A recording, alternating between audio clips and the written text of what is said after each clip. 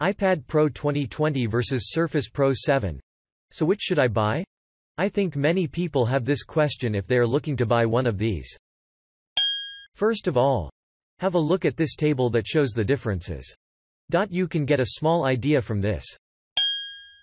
On the back, is a large Apple logo and a new camera module that houses dual lenses and a lidar sensor. You'll find dual speaker grills on the top and bottom of the slate along with volume controls on the top right side. The Surface Pro 7 is a slick slate. It has a magnesium alloy material and a chrome Microsoft logo on the rear kickstand. Yes, the Surface Pro 7 is thicker, at 0.3 inches, and heavier, at 1.7 pounds, than the iPad Pro 0.2 inches, 1 pound, but it wins some of those points back in the next section. The Surface Pro 7 is also a nice-looking tablet, but it could use some updates. For one, the tablet still has thick bezels surrounding its display, which takes away from an otherwise stunning panel. And as much as I like that the Surface Pro 7 has a built-in kickstand, I hope Microsoft finds a more stable solution in future versions.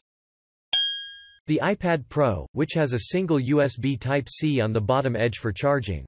No earphone jack, no other ports. With the Surface Pro 7, you get a USB 3.1 Type-A port and magnetic Surface Connect port next to the USB Type-C input on the right side.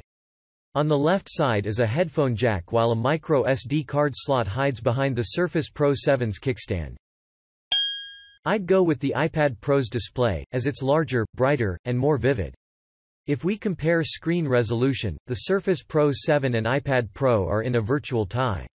The 12.9-inch iPad Pro display has a 2732 by 2048 resolution for a pixels per inch (ppi) density of 264, whereas the Surface Pro 7's 12.3-inch 2736 by 1824 pixel panel has a 267 ppi. According to our colorimeter, the iPad Pro's display reaches a blinding 559 nits of brightness, making it more radiant than the Surface Pro 7's 395 nit panel. As it stands, the Surface Pro 7 has the best detachable keyboard on the market, whereas the Smart Keyboard for the iPad Pro is uncomfortable and overpriced. Start with Microsoft's excellent Type Cover keyboard. For me, it's a must-have accessory for any Surface tablet. I wish it was included with your Surface Pro purchase, but $130 is a reasonable price considering you get a full-size keyboard with a touchpad. When the Magic Keyboard arrives in May with touchpad support, the absurd $300 starting price puts it out of contention for a lot of people. I prefer the feel of the Apple Pencil, although it costs a bit more than the Surface Pen, $99, at $129, they're both great to draw with, but the Apple Pencil has the advance because you can magnetically attach it to the iPad to charge. There is no doubt that the Surface Pro 7 can deliver laptop-level performance. After all, the Intel Core i5-1035G4 CPU and 8 GB of RAM in our review unit are the same components you'd find in a premium notebook. The new iPad Pro runs on an A12Z Bionic SoC, which is essentially the same chip as the A12X in the previous version but with one additional GPU core, and it is very powerful than powerful others. There are now two 12-megapixel sensors with wide and ultra-wide lenses, plus a flash. There is also a new key technology, a lidar sensor that holds the secret of the Apple glasses and the future of computing itself. On the front, the iPad Pro has a true depth camera for solid biometric authentication and 7MP selfies and FaceTime. The Surface Pro has a puny 5MP front-facing camera and a 8MP camera on the back. There was never a competition to begin with. The battery life of both of these tablets actually took a dip this year.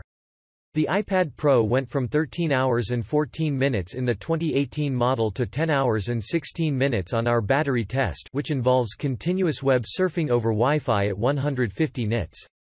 That's a significant decline, but the iPad still outlasted the Surface Pro 7, which endured for 7 hours and 52 minutes, a drop from the Surface Pro 6 and 9 hours and 20 minutes. Apple's tablet has a sleeker design, a brighter, more vivid display, and longer battery life than the Surface Pro 7. But that doesn't mean the iPad Pro is the right tablet for you. The Surface Pro 7 remains a better laptop alternative to the iPad Pro because of its full Windows 10 operating system. Trackpad support is a great addition, but without the ability to run macOS programs, the iPad Pro remains limited to apps in the App Store. Also, the Surface Pro 7 has a much better keyboard and a better selection of ports. The final decision is yours, and you have to decide which tablet will suit for you. Don't miss our everyday updates, keep in touch with us. Subscribe us and press the bell button. Thanks for watching, have a nice day.